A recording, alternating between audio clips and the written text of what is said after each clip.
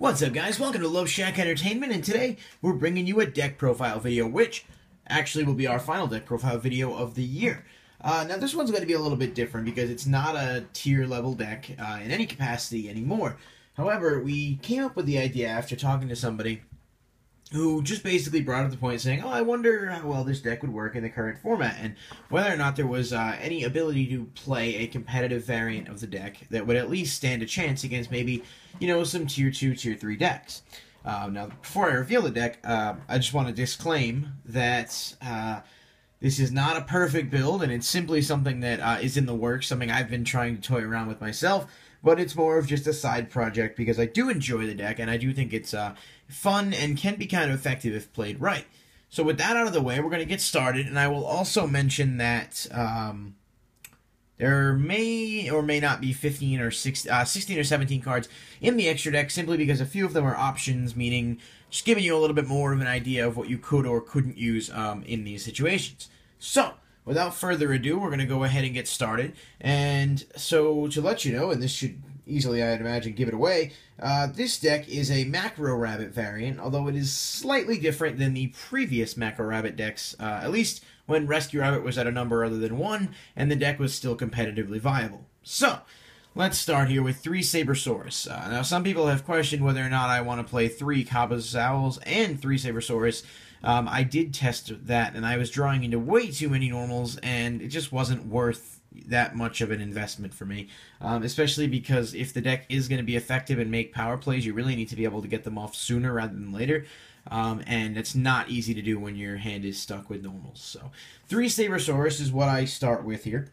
And then, as always, 3 Tour Guide of the Underworld, which I'm hoping doesn't get hit because of Burning Abyss, but who knows, the new list will be coming out within the next couple of weeks, I think. It's a great card. Obviously, it was essential when Rabbit was at 2 or 3. Now that it's at 1, it's even more essential to be able to reuse it or to be able to combo off of Gold Sarcophagus more effectively than you can when you don't have those Rabbits to draw into as easily. We got 2 Tragodia. This card really doesn't see too much play anymore, but I find it really good in here simply because of the combos that you can do. If you do have dead level 4s in the hand or level 3s, you can use Trag's Effect to take control of them and make some different plays. It's also good if you're playing, Burning Abyss, if you're playing against a deck like that, because you got use tour guides and other things that you can use to at least temporarily use those monsters as material and delay them going to the grave. I've got 2 Card-Cardi. I've also thought about upping that to 3 simply because the draw power that it gives you is actually really important. This deck definitely plays an anti-meta style, and it's very trap-heavy, as you'll see in a couple of minutes. So getting that stuff quickly, getting your resources so that when you do manage to put a Logia on the board or a Dolka or whatever it is that you're looking to do, you have the resources to protect it and back it up. So, Card is good at 2, and I've considered putting him at 3, but it really depends on your own preference and whether or not that's something that you think would work for you. 2, now this is going to be a questionable card. I'm prepared for the backlash for this. 2 Reborn Tengu. I wish the card was at 3, I really do. I do understand that there's some reasons that it can't, especially with the new Synchron stuff coming out, but I think it's such a good card. And like, the fact that the format operates as fast as it does in a deck like this, which is automatically going to be slower because you need to set up your plays. Even if you do play just the 2 Tengus, if one of them gets removed from the field or your opponent gets around it, the fact that you can put another one out from the deck and use it to speed up your plays or have another level 4 on the field for combos and things like that is just a very helpful piece to the deck. The fact that it's also 1700 and I run Forbidden Lance and stuff like that, I can use it to swing over some stuff. It's something I was just trying out as a tech, and surprisingly it's worked really well, because when someone suggested it to me, I was like, I don't think it's going to be worth it, I think it's going to be a dead draw. Obviously Tengu was at one point a staple in almost everything when it was at 3. So really that's your choice whether or not you think it's worth playing, but I like it, and I think that it actually does enhance the deck, which is different than I originally anticipated. So we got 1 Rescue Rabbit, which is obvious. I wish it was at 2, because then, you could play the Kabbas and the Sabersauruses. Pretty much self-explanatory. I'm not even going to spend too much time going into it. You get your Sabersauruses, you can banish this with Gold Sarcophagus, and you can do all sorts of combos with Tour Guide to get it out quicker. And then you know, it's Rescue Rabbit. If you do dead draw it, it sucks, but at least you can use it with Trag, or maybe you can overlay with it if you absolutely have to, although I hate to have to do that. One Thunder King, it's a decent card, especially if you're playing against decks like Clifforts. If you can go first and get this out, it definitely does slow them down. I feel like Dino Rabbit decks have always been able to maximize Thunder King's potential. I like Denko Sekka as well. I don't have any at the moment, but with cards like Macrocosmos and stuff like that, if you can set up a field control, Denko Sekka does a job really well. If you don't want to play Thunder King, you could definitely use Denko Sekka in here, probably at 2. Or even if you do want to use Thunder King and would rather not use Reborn Tengus, that's another option. But that's up to you and your own personal preference. We got one Skarm Malbranch of the Burning Abyss. It's a tour guide target, so it replaces the role of Sangan, really, in this deck. If you can open with tour guide and you summon it, and then you overlay, summon, use Leviair, take Rabbit if you manage to get a Gold Sark, and then at the end of the turn, Skarm allows you to search for another tour guide, and you can do that play next turn as well. Now that's one of the few reasons I did consider playing the other Rabbit targets, but it's something that's going to need a little bit more work. The thing about Skarm is obviously you can't really play it if you don't have, you know, other Burning Abyss, but Tour Guide negates the effect. And worst case scenario, it does have 2,000 defense, so you can sit on it if you got to wait for some draws or something. So all around, it's proved to be pretty useful. One Grand Mole. I mean, this gets around some stuff. It's very disruptive. It's still a good card. I know a lot of decks like Shadal's play it, or at least have considered playing it in the past. It's very useful. It's always been good in Dino Rabbit, in my opinion. So I'm not even going to spend a lot of time on this. I do think in here it's definitely warrants its place. This is one I'm going to probably get some criticism for. I've considered taking it out just because of how heavy the trap lineup is. I was interested in playing it simply because a lot of people don't expect it anymore, and the deck does rely on field control, plays like that.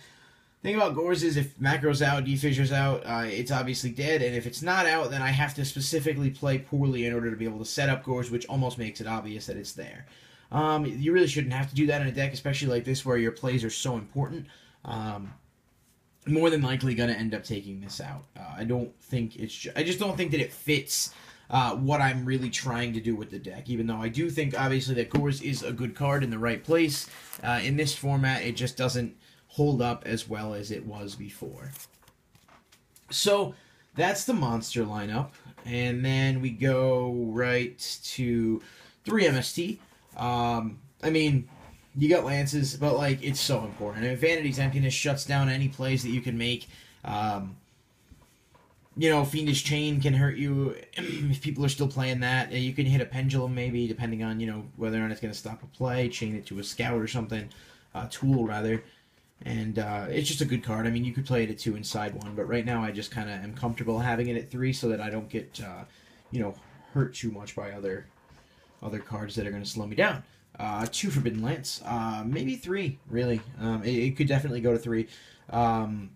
It's really good with, you know, Logia, Dolka, whatever it is you bring out, make sure it's protected. Thunder King, Tengu benefit from it. Jurak Guaba, which I have considered trying in here in some capacity, also benefits from Lance, so there's a lot of different uses for it, and obviously it's been a staple in the Dino Rabbit deck for a long time, and I tried to stay to that formula at least as best I could, while adapting to fit some, you know, newer format things. 2-Pot of Duality.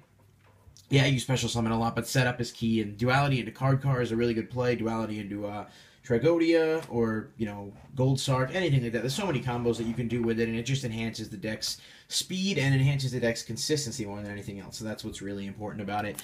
Dimensional Fissure, obviously. The card's actually really good. I mean, it's one of the few cards that can make the deck viable if you open up with the right hand, because this hurts Burning Abyss, this hurts Clifforts, not as much as it does hurt other things. Shadal's as well get badly hurt by this. So it's a really good card. I'd like to see it come to another number other than 1. I think it would help the deck a little bit. But again, I understand there's a lot more that has changed in the game since when that was at that number. So, Staples, Regeki, good card, especially when you have Macro and D-Fissure. So if you do nuke a field and banish stuff, you don't have to worry about the effects triggering. Mind Control, which is a card that doesn't see as much play as it used to, but it's obviously really good in here, especially if level 4s are played, or level 3s, so it works well against Burning Abyss. It also works well against rogue decks and rogue matchups.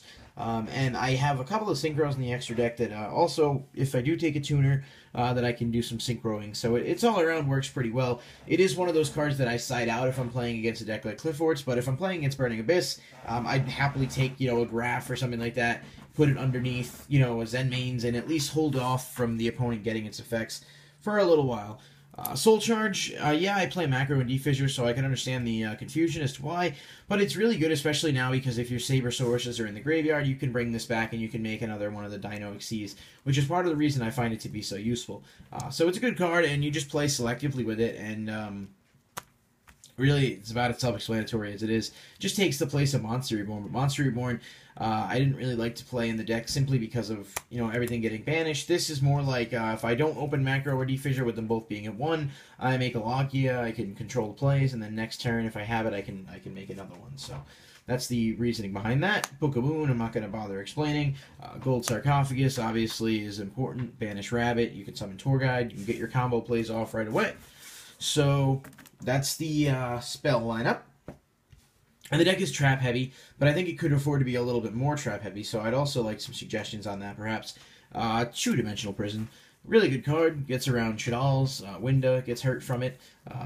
Cliffforge, to a lesser extent, I suppose, can be hindered by it as well. I'm not really sure about Burning Abyss. I guess Dante's, but they have a lot of answers to stuff. Really just a good trap, good protective trap in here. Fiendish Chain at 2. I've always liked it. It does better than Breakthrough Skill in this particular deck simply because sometimes you can't afford to take extra damage and you need to stop yourself from being attacked, which is why, it's just really useful at what it does. Macrocosmos, obviously it's called Macro Rabbit. It's a really good card. It's kind of overpowered, I think, almost. Like, if it was at any number other than 1, it would be significantly problematic. And the fact that it works like Vanity's Emptiness about, when you want to use it, you set it up after you got all your plays. So that's a really good card. It's really, really effective against Yang Zing and Shadal's as well. I do want to play Vanity's Emptiness in here. I just don't have any at the moment. So more than likely would make some adjustments to put into Vanity's Emptiness because it does obviously combo really well with Macro. Compulse, Bottomless, Torrential, all self-explanatory. All good cards, all control cards. Phoenix Wing, I'm playing it at 1 right now. I don't benefit from the effects and the discards as much as you do in decks like Burning Abyss, so I can understand why some people might say, oh, why would you play this? But it's useful. It does act as a counter to things, and sometimes I have dead cards in my hand. Plus, I can trigger Storm with it, so it just works out pretty well as one of those cards that does fill a nice, niche within the deck. And, of course, Solemn Warning, which is another good one. You don't need to explain the Solemn Warning. Solemn Scolding is one I've considered too, simply because a lot of times I do have stuff face up, but there are instances in which I set D-Prisons and stuff like that, so it's really dependent on whether or not I want to risk the dead draws, and so far I haven't found that to be necessary. But if you feel like you want to try it and see how it is, then by all means. So, to Logia, I can usually, the thing is, when I end up putting Guavas in, which I think I'm going to do, this is a lot easier to make. It's still a really, really powerful card. Even if the deck itself is not great anymore, Logia itself is still a broken card in design. And if it was able to be put out more consistently, I do think it would still be a problem. Problem is, there is no way to do that. So, one Dolka doesn't really do quite as much as it used to, but it still can hit some stuff pretty hard, like Shadal's and stuff, and it's good to have. Yang Zing is another one I found this works well against. Exiton, another really good card, obviously. What else do we got here? Sorry, I had my pile like a little messed up. Obviously, Silent Honor Arc, Gaga Cowboy, which is just a game finisher. Black Ship, really just use this in certain situations, obviously, because if stuff is getting banished, I can't use its effect. But it's still good to have for those rare scenarios. This is a questionable one. But I like it simply because of what it does to decks that main low attack monsters. And you can pretty much swing for some significant damage with it if you're hitting up against Burning Abyss or Shadal. So if you run over a Falco and then detach and summon it back and then you run it over again for another 28, it's not like it's going to get its effect a second time. So you can do some significant damage. I don't go into it that often, but I do not have really something that I could see as an immediate need to put in its place. So for now, I'm just going to leave it as is until I have some questionable results. otherwise. Mech-Quipped Engineer, really good rank 3. Zen Main's another one. I just don't have Fortune Tune currently, otherwise I'd probably play that instead. Acid Golem, it's a beater. I don't use it very often, but it's helpful when you do want it. Leviathan Dragon, another good one, especially because it works well with Scarm. It allows me to search Tour Guide. Levier, probably the best one in the deck as far as rank 3s go. Number 48, Shadowlick, which is a cool card. 2300, you can put a token on the board, and it can't be attacked while the token is there. I don't go into it too much either, but it does help to stall sometimes, although Fortune Tune's probably better. And then I got Black Rose as well, simply because if I am playing against a deck that's going to use tuners, and I want to mind control, I have that option there, Black Rose, because the space is there. So pretty much it's a rough draft deck, but it's a lot of fun, and I wanted to put something together as far as Dino Rabbit went that allowed me to, experiment with a deck that, obviously anyone that remembers probably 2010, 2011 was, a very devastating deck that was considered, tier 1. Now it's not because so much of it's been hit, but it's still a fun deck, and I think that it's, if you want to try it on your own, let me know what your builds are like. Let us know, what changes you'd suggest, and we will, maybe feature those changes in a future video if we do an updated deck profile. So, hope you're all enjoying your holidays, and we will see you next time from Loveshack Entertainment.